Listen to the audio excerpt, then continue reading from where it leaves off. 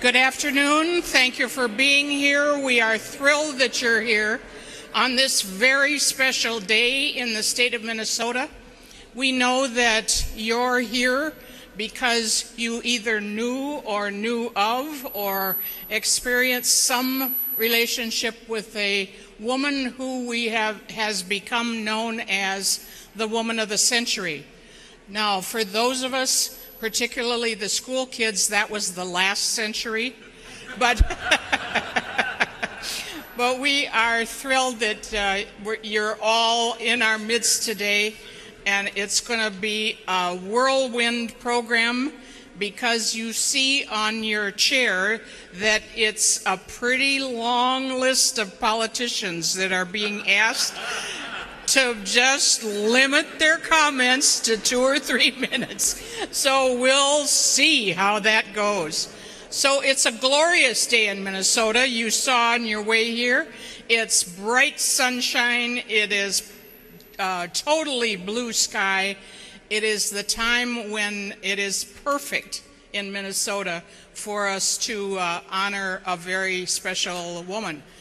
Now, the very first opportunity we have to share with you is to make this an official day. So our first official, our first educator, our first coach, our first cheerleader is Governor Tim Walz. Governor. Well, thank you, Louise, and thank you to all of you. It just feels right to be in this space, in the People's House, as Louise said, on this beautiful day, to be surrounded by young people, to be surrounded by educators and labor leaders, to be surrounded by the people who this place is for. And I think as the teacher in me, as the parent in me, the social studies teacher, that here we are in 2022, and we get the opportunity to add to our history in this space of this incredible human being. Having the statue and the history of Nellie Stone Johnson in here, the impact this will have on generations to come. The idea that this is a state that we need to tell our history, our inclusive and whole history of who we are, and to have this statue in this place to, as you heard, connect so many things that have made Minnesota great is a true honor.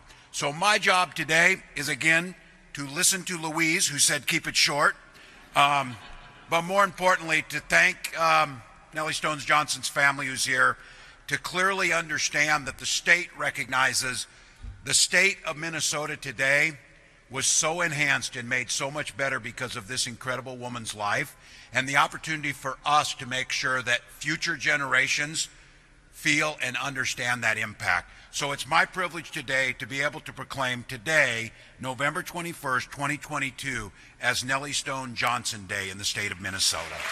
Louise?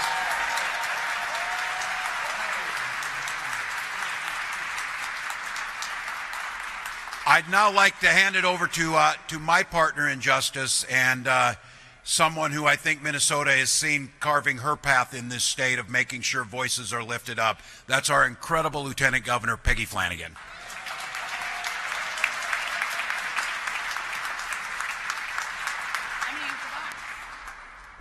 I'm going to use this box. Thank you, Louise.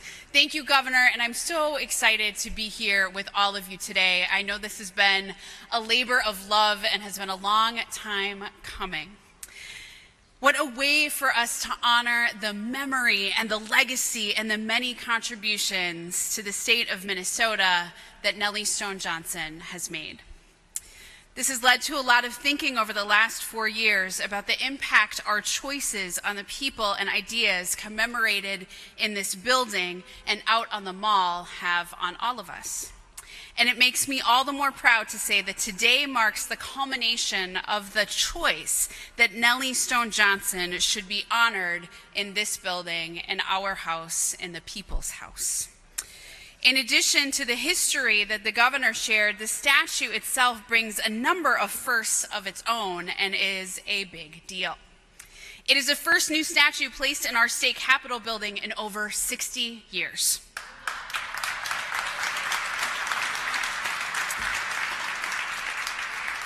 This is the first plaque, statue, or bust of a woman of color in the Capitol building.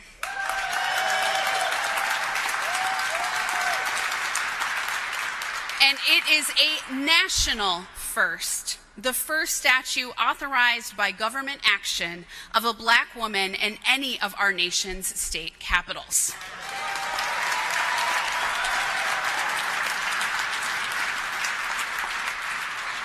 So this edition is a very long time in the making, and I am grateful for all of you who are here, all of your contributions, your generous contributions of time and funds to make this statue a reality. It really took the work of an incredible group of people that was sort of ever growing and tending to this to get us here today. So he is unable to join us today, but first I would like to recognize Tim Cleary, the sculptor whose work on the statue you will see shortly. Next, I would like to thank Paul Mandel. Paul Mandel, who prior to his retirement helped the statue toward completion as executive secretary of the CAP board. And Paul, I believe Louise has a token of appreciation also to present to you.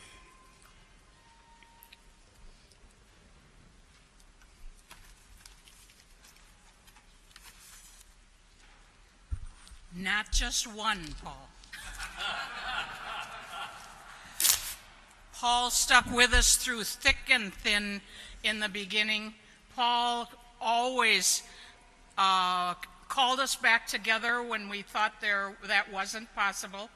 Paul always did the right thing to get to where we are today, got us started, got us along very far along the way, but then he had the audacity to retire.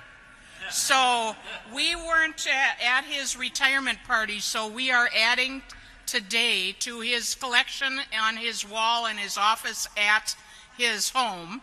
Paul Mandel, Executive Secretary, Capital Area Architectural and Planning Board, thank you for 34 years of skill, diplomacy, dedication to the state of Minnesota, its Capitol building and grounds. Nellie Stone Johnson, Statue Committee 2022. And Oh, wait, there's more. There's more. We just can't let him go with something that hangs on the wall. This he can hang on his back. This is a t-shirt that commemorates Minnesota statehood 1858 to 1958. And here, oops, thank you. Here is a bag with the Minnesota seal to carry it all in, and we add our many, many thanks for your work and encouragement. Thank you. Thanks. You bet. So there was some fabulous prizes in the middle of this presentation. No cars. Don't look under your seat. There's nothing there. I would also like to note my appreciation for the work of our current excellent CAP Board Executive Secretary, Merritt Clapp-Smith, and my fellow board members as well. Hi, Merritt. Thank you. I'm also grateful for Commissioner Robert Davis and the team at the Department of Administration for all of their work as well. And finally, I would like to recognize the Statue Committee, Peg Carpenter, Judy Olson, Representative Joe Mullery, Tamara Tademe, Frank Vigiano, and Louise Sundin as the chair.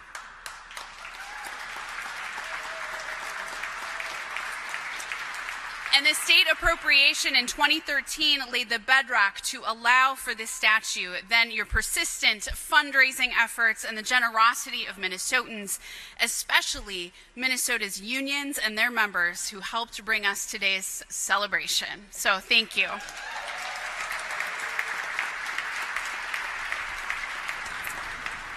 Now, when our students are visiting the Capitol, they are going to see and learn about the legacy of Nellie and all she represents. They're going to see themselves reflected in the People's House in a way they haven't before.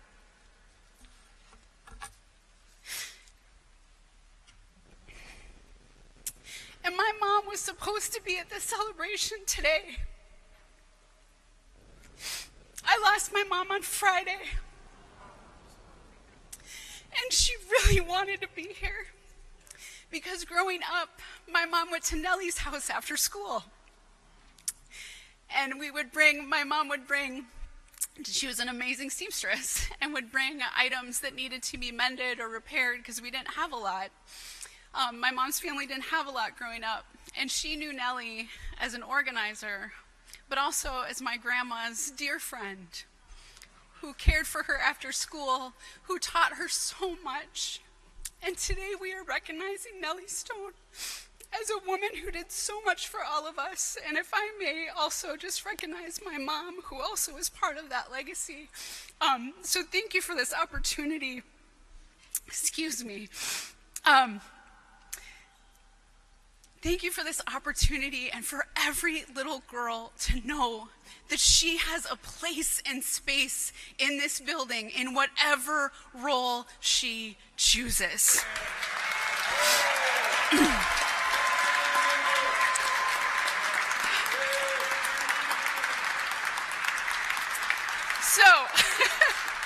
Thank you. So this statue comes from the people of Minnesota and will now be trusted into the care of the Minnesota Historical Society. I will now hand things over to Minnesota Historical Society Executive Committee member and past President Phyllis Goff, who will share more on this. Thank you so much.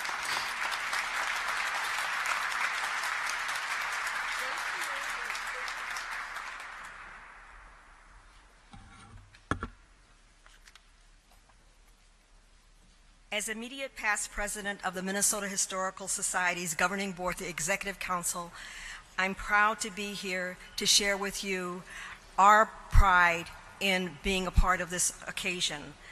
The Minnesota Historical Society's mission is to preserve and share the stories of all Minnesotans. So we are especially honored to be a part of this historic moment in our state's history. Under state law, the Historical Society is responsible for both the preservation and education at the Minnesota State Capitol. Therefore, we are pleased and proud to provide stewardship of this magnificent work of art on behalf of the people of Minnesota for the educational benefit of all Minnesotans who visit this amazing historic tribute in our state's historic Capitol building. I am personally proud and humbled and honored because I knew Nellie Stone Johnson, and I looked up to her for her quiet but steady leadership, her strength, and her courage in fighting for workers and in fighting for the cause of equity and civil rights, not only in this state, but in the entire country. So on behalf of Kent Wentworth, the director and CEO of the Minnesota Historical Society, David Hakinsons, the board president, and the entire board and staff of the Minnesota Historical Society, we thank you.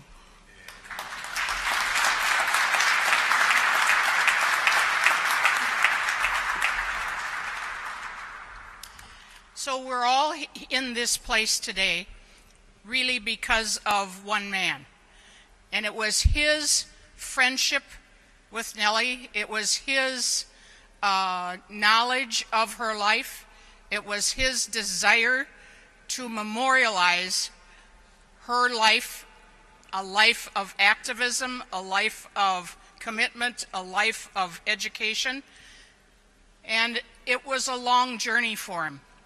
It's been a long journey for all of us, but most of all, it's been a long journey for the one who could conceive of this idea, who ushered it through, who kept his nose to the grindstone, if you will, and he's the reason that and the person we have to thank for being here today, and he's our friend, Joe Mullery, former Representative Joe.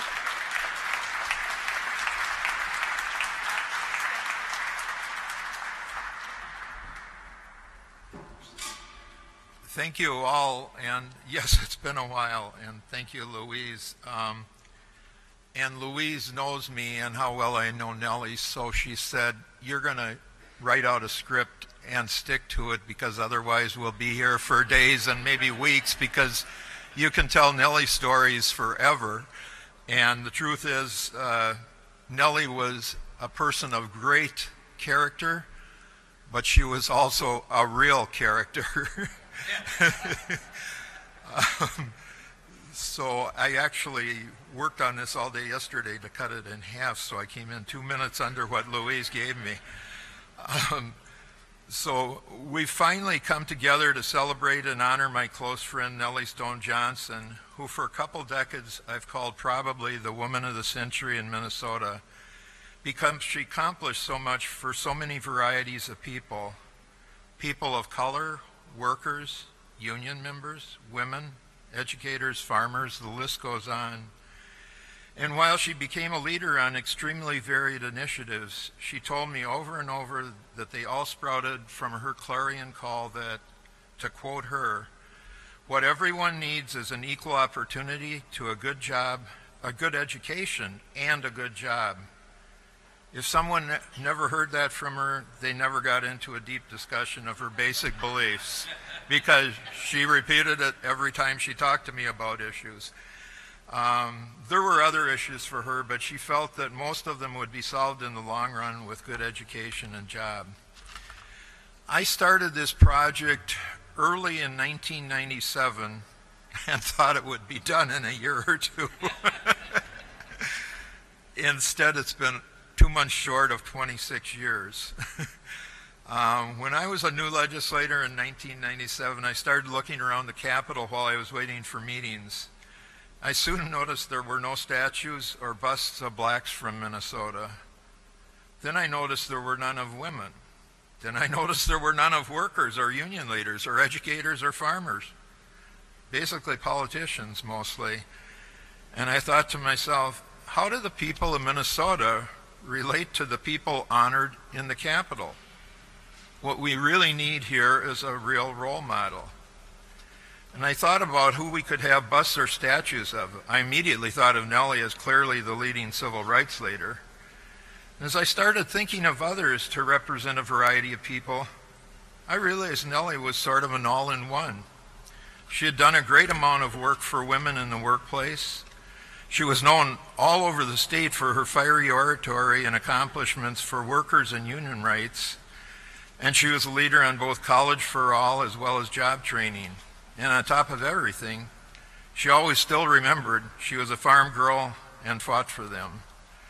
So I introduced a bill for a bust for Nellie. After I talked to two powerful Iron Reign legislators, they really liked the backing that she had always done for the unions and being a union leader.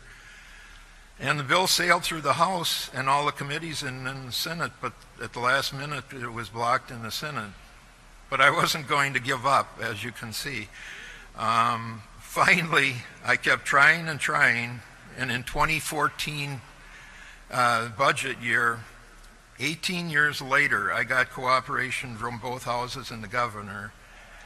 And we got what is believed to be the first law in the country to put a statue of a black woman in the state capitol.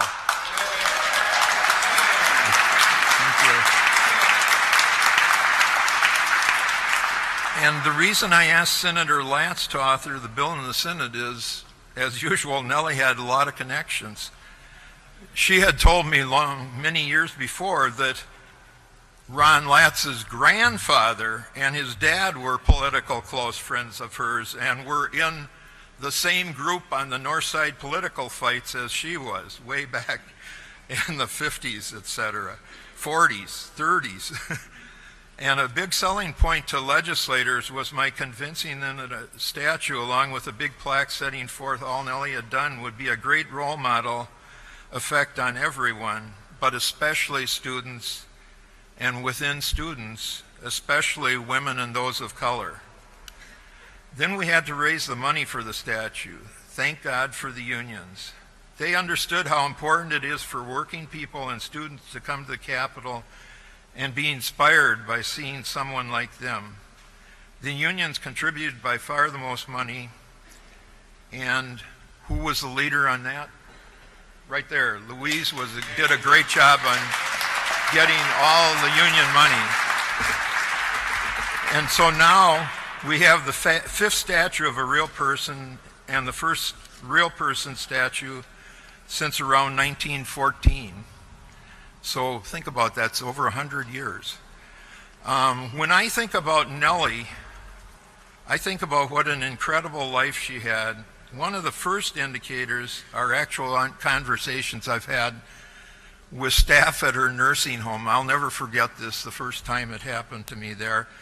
It had happened earlier at 314 Hennepin and other places she lived in, different ones. But one evening when I was visiting Nellie at the nursing home, some of the staff were gathered and one said to me, "You know, Joe, that old woman you're always visiting has the wildest imagination. She tells all sorts of obviously false tales about herself, being involved with a lot of the most powerful people in our state and nationally, and about getting all sorts of things done for minorities and women and workers and for better education. To top it off, what's even more amazing, Joe, is she says it the same way every time, never changing details. And that's really tough when you're making things up." And I said, well, if you look at everything she was involved with and accomplished, you would have a good argument for calling her the woman of the century in Minnesota. And I asked what they were talking about. So the first woman said, well, Nellie claims she was a close friend of two vice presidents of the United States, Humphrey and Mondale. And she claims she worked closely with them on legislation and helped get Humphrey elected. How ridiculous is that? And she even tells stories claiming she went around Africa with Mondale. So I said to them, you know something? That's all true. When Humphrey first knew I was from the north side of Minneapolis, this is Hubert, not Skip, back in 1971, he immediately started talking about his great friend from the north side and how Nellie, and how she helped him learn civil rights, workers, and union issues, and how she helped him get support from the unions and from blacks. His son, Skip, right here, who was our Attorney General, will be up here next to tell you more. And Mondale, whenever I asked for something for him, for help for Nellie or one of her programs, like her scholarship, he said, I'll do anything for Nellie. And he said she helped him on civil rights and voting issues. And yes, she did accompany him in Africa on his goodwill tour. And he told me that at all times, she, not his wife, but Nellie stood next to him and sat next to him at every meeting and every dinner and ceremony. And of course, I told them that she was also a friend of Governor Perpich. And then someone at the nursing home said, well, she surely didn't know Jackie Robinson, and some big union leader from the East Coast who organized the March on Washington with Martin Luther King. So I informed them, yeah, she did know both of them. And she didn't like Jackie personally. She thought he was arrogant and stuck on himself. But she thought he was doing fantastic work for people. And the union leader, of course, was A. Philip Randolph, a black man who was head of the Porters Union and was the originator of what's called the Martin Luther King March on Washington. Nellie said that A. Philip Randolph was not only great and powerful, but was gracious to women and treated them as equals.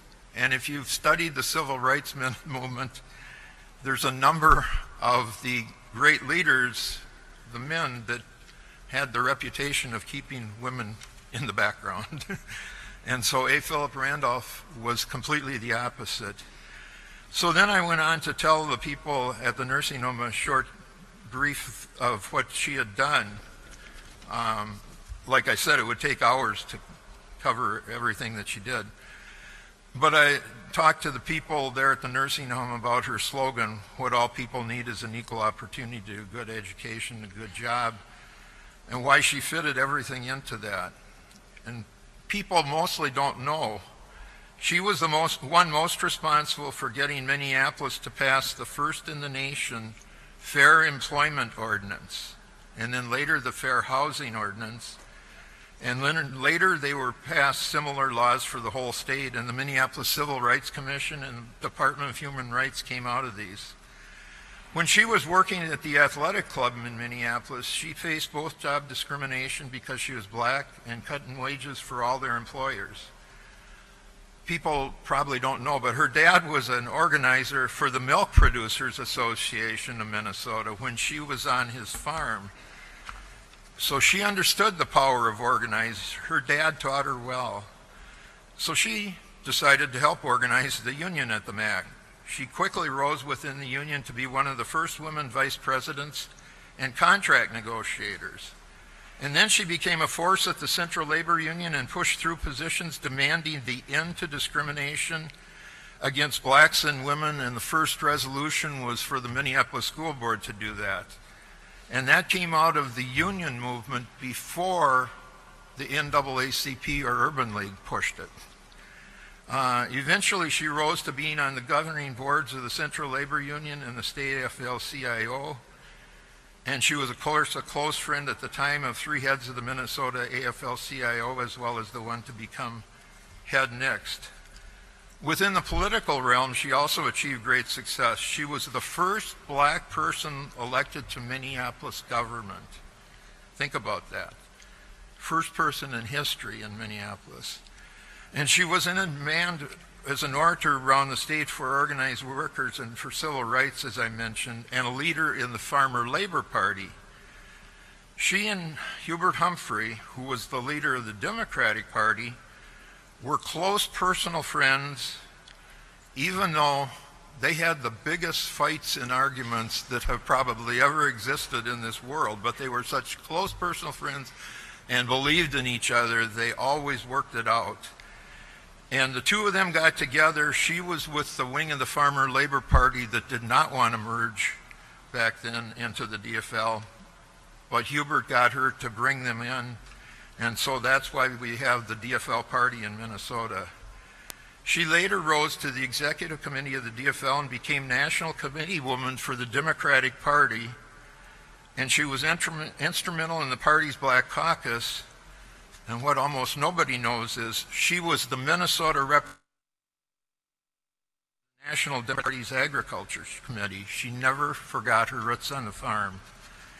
And then she never gave up. When she was in her mid-70s, she recruited and ran the campaign to elect the first black council member in Minneapolis. And of course, she was active in national civil rights and black organizations, and I won't go into all of that. She was on the executive board 26 years of the NAACP. Well, one thing that I think is of note is that she and a few other black union activists within the NAACP were constantly harping on Thurgood Marshall. As you all know, he was later U.S. Supreme Court judge. They said he wasn't aggressive enough on handling discrimination and segregation cases, and he better get his butt going.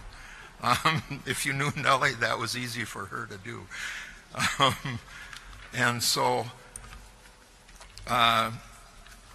in closing, it's impossible to remember all the vast number of initiatives Nellie led.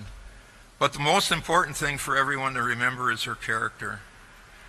She had a deep-seated passion to help everyone in need, as she called it, a sense of humanity. And she wanted everyone treated alike. She hated racism and tribalism, no matter where it was coming from. And she couldn't stand dwelling on the past. She wanted all focus on the present and future, namely, how do we make everyone a success in life? She was proud also of the fact that she never stopped learning, even on issues where she had taken a leading position. She told me many times she had changed her mind on an issue, either because she gave it deeper consideration or learned new facts or concepts.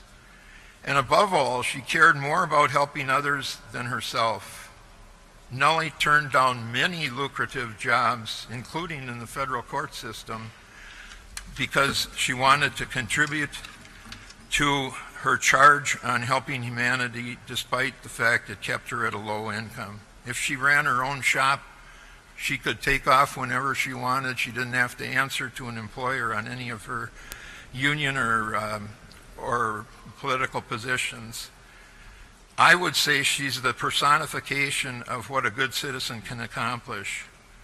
Almost all Minnesotans, no matter what their role is, can relate to her and strive to help others. And people, especially students, can read her story on the plaque and be inspired to follow in her footsteps. I'll always remember another thing about her at that nursing home. When I visited her in the nursing home one morning, she was too sick to even sit up. I told her that her union was picketing the new owners of the athletic club where she first got her started in the union. She rolled over onto one elbow and said, "You go down there and tell my union and brothers and sisters to give them hell for Nellie." And that's just plain Nellie. And with that, I turn the mic over to Skip Humphrey, Hubert's son, who was our great Attorney General and later the national head of the American Association of Retired Persons. Nellie and Hubert had enormous arguments, as I said, but they recognized the greatness in each other, and working together, they accomplished tremendous things for Minnesotans. Skip?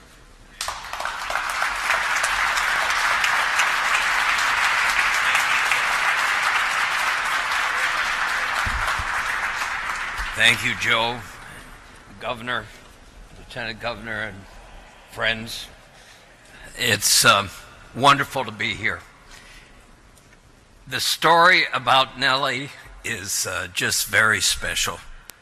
Here is a woman who was able to do all those things, and if you were sitting next to her, like I was on occasion, on a bus, you were being told what to do next. I mean, it was a matter of, she had this sense of wholeness, of understanding of where we needed to go, but it was always, how are you going to get there? How are you going to make it happen? And so it is indeed an honor to be here. I will attempt to contain the Humphrey genes for long speeches. My good friends that are here know that I don't have the capacity that a certain other gentleman in our family had. But let me just say a couple of things, because I don't want to forget some of these things. This is a story, you've heard what Nellie has done. If there's one word that I think fits her better than anything else, yes, she was able to protest. She was able to stand up and say, no, this isn't right. But there was always this other commitment. What are you going to do about it? How are you going to get it done? She was a doer. And if you look at the record that she has, that she accumulated, it was about getting the job done. And she helped drag this state and, frankly, this nation forward. We need more of that today.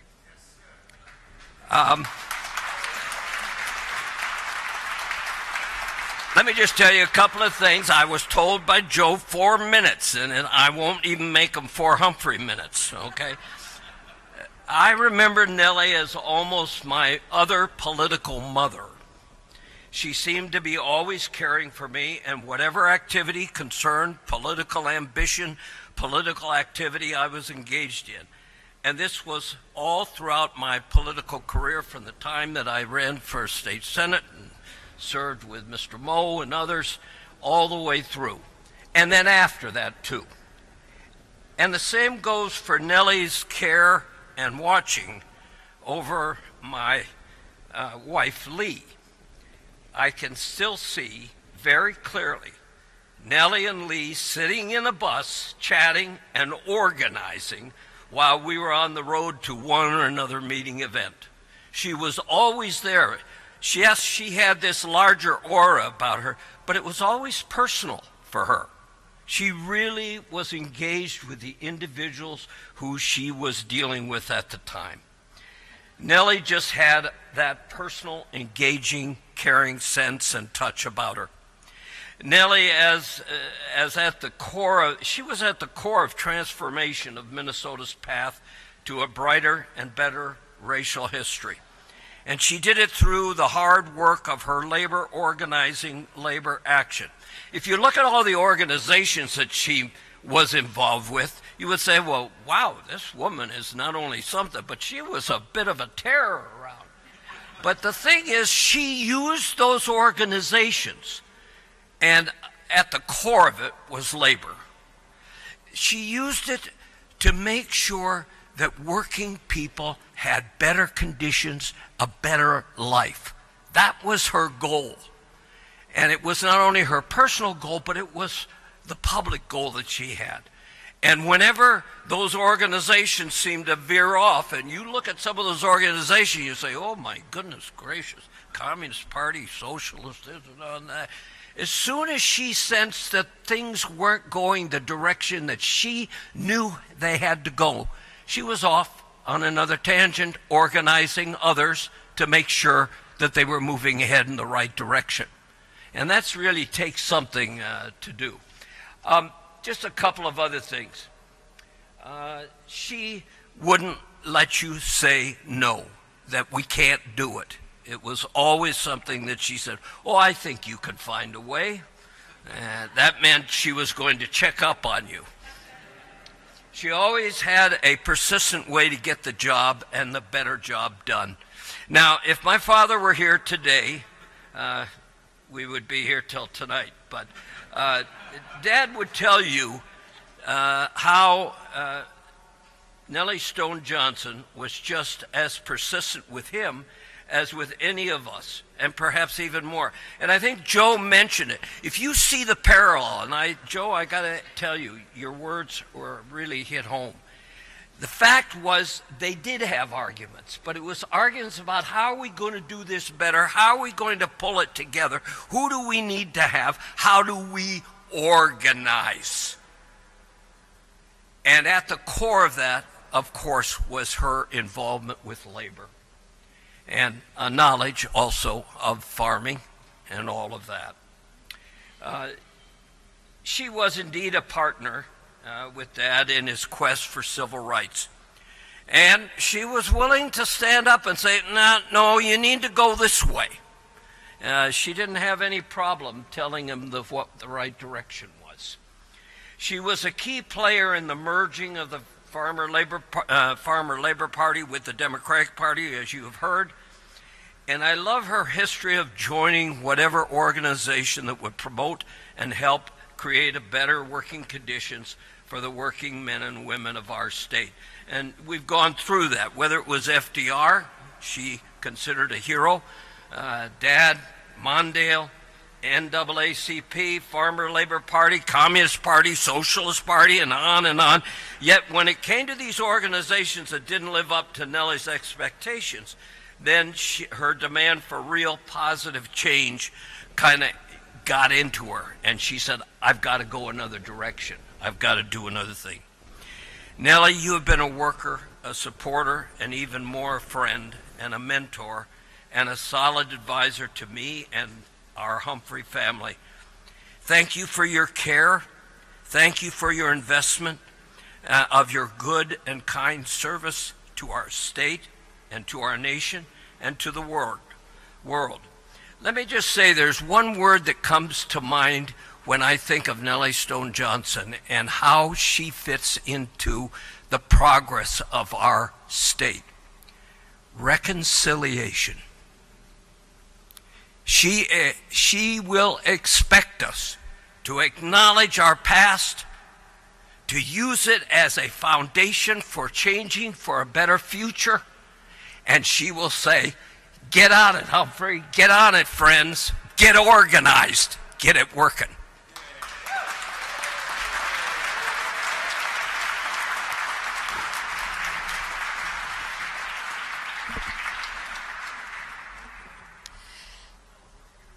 Thank you, Skip.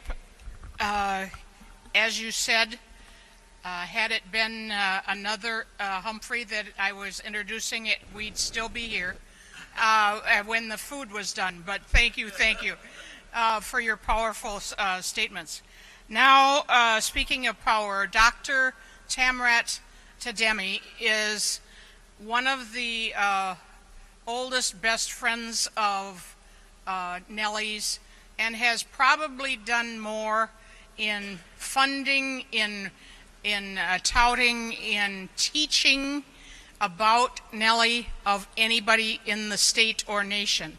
He teaches about Nellie in his classes at St. Cloud State University. He is a professor there, and he also inspires all of us to do more to recognize her and memorialize her. And so will you share with a couple of thoughts why you have put so much in?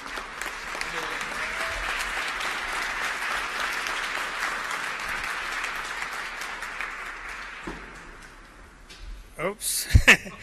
I am the type of individual that doesn't like being pegged to a lectern. I like to move around.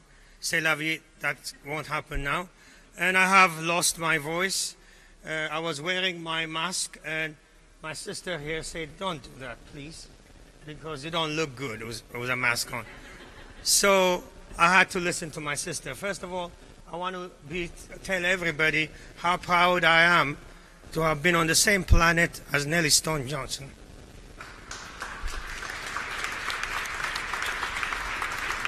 I also want to express my deepest condolences to my sister, the Lieutenant Governor, because I lost my mom, and it's very painful. Now, let's see if I can compose myself. But anyway, to me, what does Nellie mean? Nellie means love. Nellie means multidimensional brilliance. Nellie means organic brilliance, not a brilliance that you read and artificially produce out of a book. She had a sense of humanness that could only come out of where she came from. Her beautiful father, William Allen, and her mother, the Allens, that family is a fantastic family and an inspiring one. William Allen was a 21st century human being, and so is Nellie. I want to make a slight correction. She's not only a person of the 20th century, because most of the issues we are struggling with right now were what Nellie was talking about. Whether it's employment, whether it's racial justice, police, whatever, the terror we feel, the incompleteness we feel, everything was right here with us. So with Nellie, there's always a call for emancipation, a call to do better. So I hope my beautiful brother, all right, the governor, my beautiful sister, and all of you sisters and brothers here, I hope you listen to Nellie's call. I hope you don't shelf her in a statue there and leave it there. We have to listen to her call to do better for this state.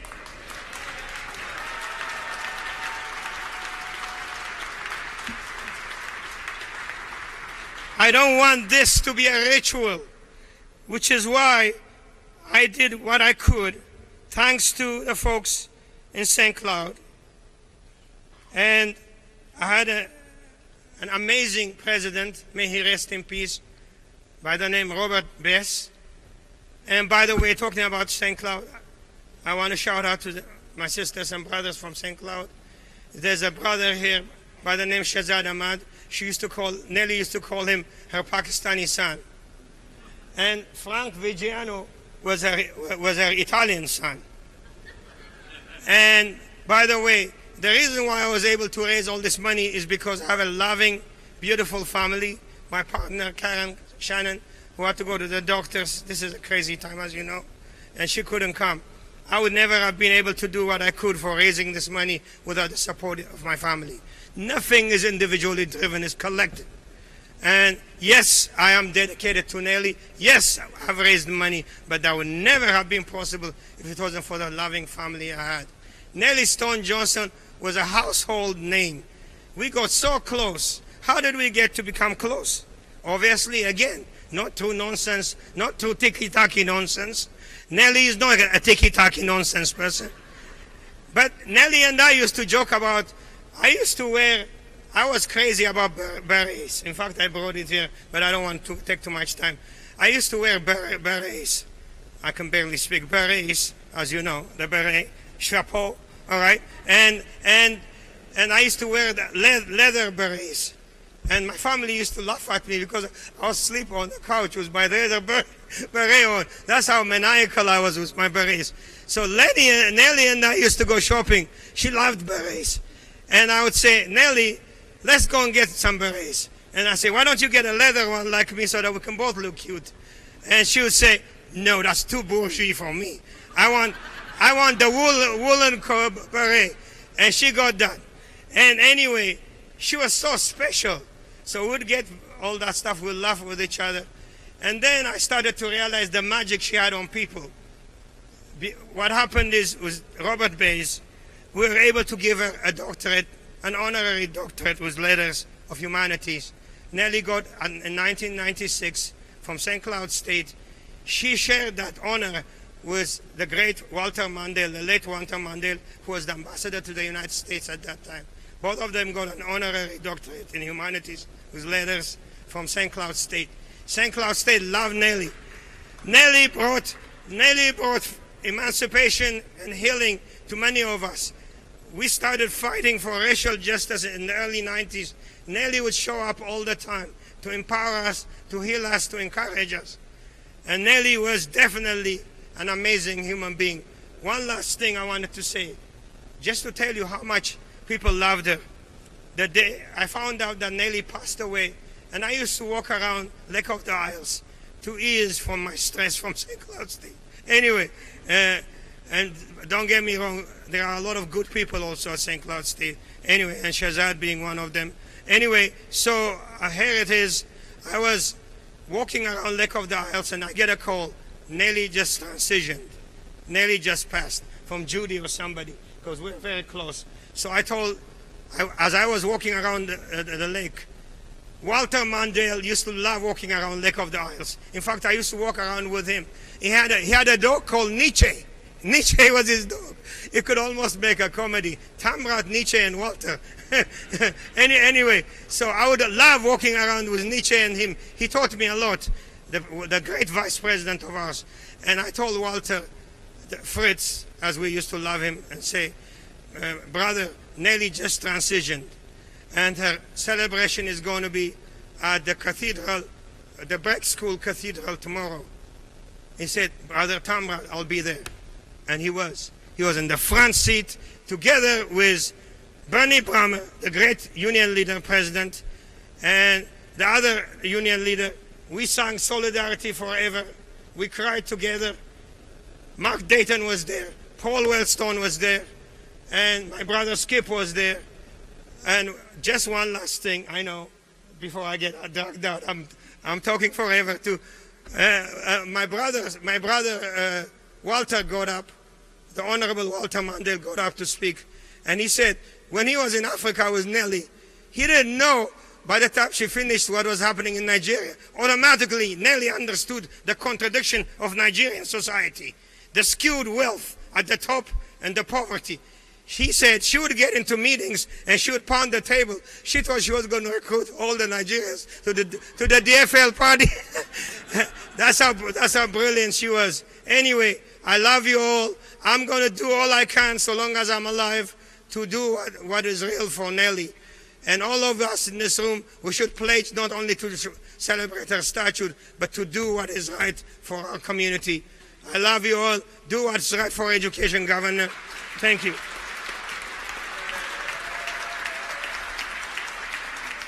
Five.